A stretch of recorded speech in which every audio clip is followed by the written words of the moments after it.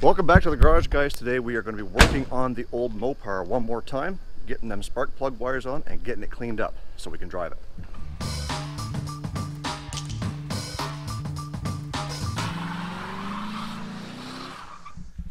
So a couple of housekeeping items that I wanted to talk to you guys about first before we jump into this project. And no, it has nothing to do with all the junk piled up around the car, although it will be dealt with because I gotta move it to get the car out. Anyway, the seat for old Dale.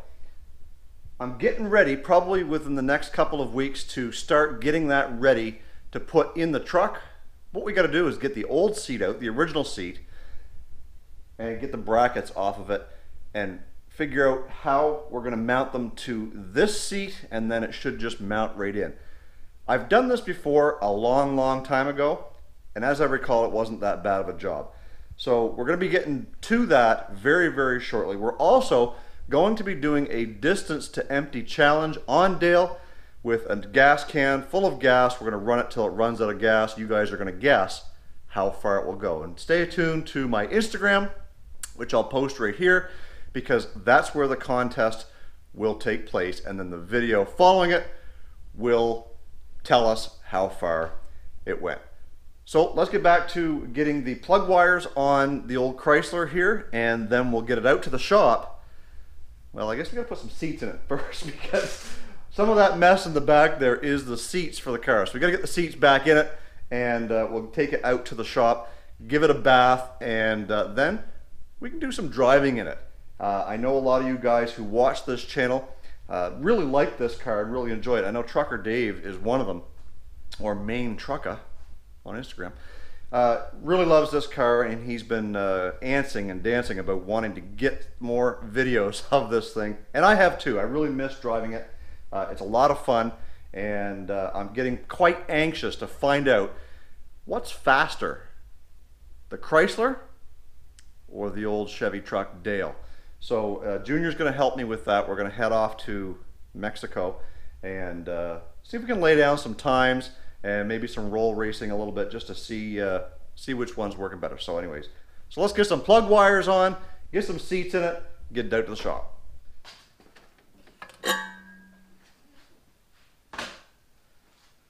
So for those of you who don't know, Chrysler and GM share a firing order on their V8s, 18436572.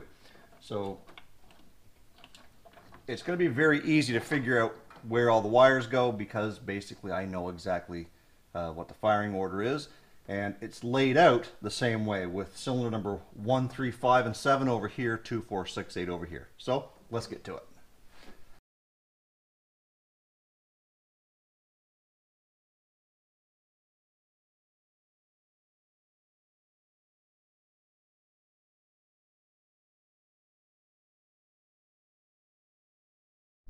Okay, so we've got the plug wires on, and well, to say that I'm not really impressed with these wires is a little bit of an understatement.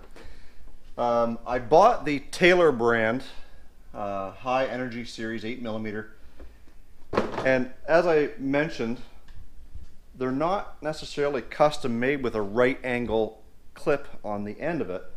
Just the boot is right angle, the rest of the wire is straight. So I just found it very difficult to get that kind of hooked into place on the cap and try and cinch those rotors up. Let me show you what I'm talking about. A lot of these boots are kind of sticking up all EOD, and makes me wonder if they're really connected or if they're not going to jump spark. They seem to be plugged in tight. Anyways, let me show you. So if you look at these ones over here, the way that they're kind of sticking up there, like there's not a whole lot keeping them on there. They seem like they're plugged in, but we're going to try and start the car up and see how everything runs, make sure that I've got the firing order correct. So let's do it.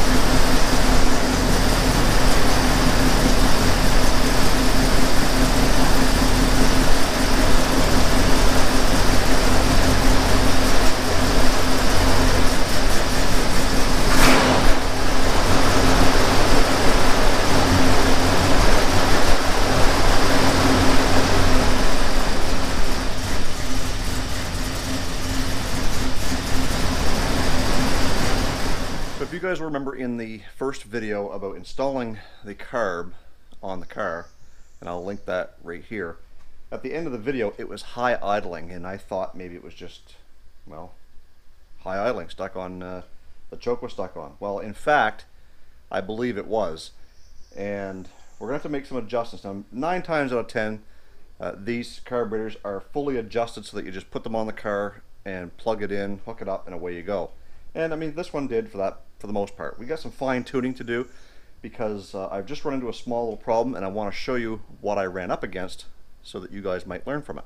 So the problem I was having was I was having a big gap between the idle adjustment screw and this plate, and I've gone so far as to take off the throttle cable, the kickdown cable, and even the cruise control, which really isn't even hooked to anything, and the gap was still there. But when I went over to the other side to try and adjust the choke, which is controlled by this piece right here, it goes back. And as you can see right now, the choke is open right there, or supposedly closed, but it's open too far. So we're going to have to adjust it so that when the choke is on, it's about like so. But before we can go too far, what I've come to the realization is I don't want to be making too many adjustments on the carburetor yet. This throttle cable is at its max adjustment back here. So we've got to get this adjustment moved forward to take up that gap in there. Until we do that, we're going to be stuck with a high idle. So I'm going to see what's available out there for adjustable throttle cables, and we'll probably end up buying one and getting that on there and make those adjustments. But in the meantime, I think we're done here for tonight as far as doing the carb setup and making sure the plug wires and everything runs. So now let's get the seats in it. Okay, so we've got the seats in the car, and this old dad bod is not built for 75-degree temperatures and 100% humidity. Whew-wee. I'm gonna call it a night, guys. This is we got the seats in, carb, plug wires is all ready to roll. I'm gonna come back at you when we get the car at the shop. We'll give it a bath, we'll get it all cleaned up, ready for some pictures, and ready to do some Mexico stuff. Anyways, yeah, I gotta go clean up, get rid of this, and we'll be back in just a few minutes.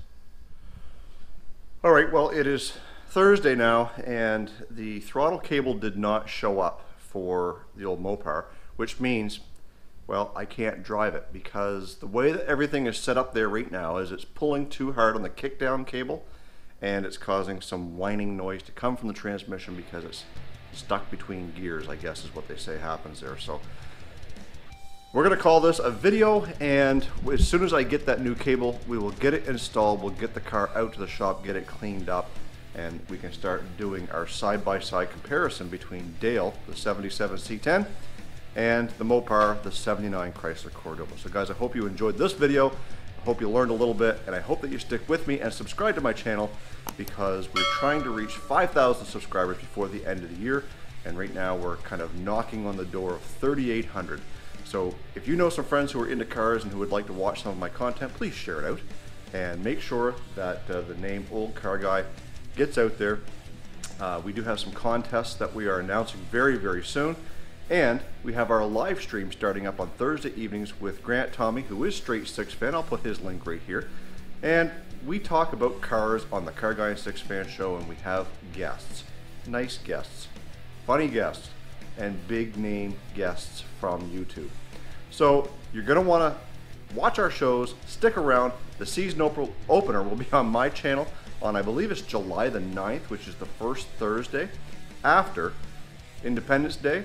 So I hope you guys are able to join in and watch us on my channel that Thursday, 8 o'clock Eastern time. That's 7 o'clock Central or 9 Atlantic. I hope you can join in and be a part of the show and be a part of that live stream. Guys, stay focused on the windshield, not the rearview mirror. I love you. God bless. See you real soon.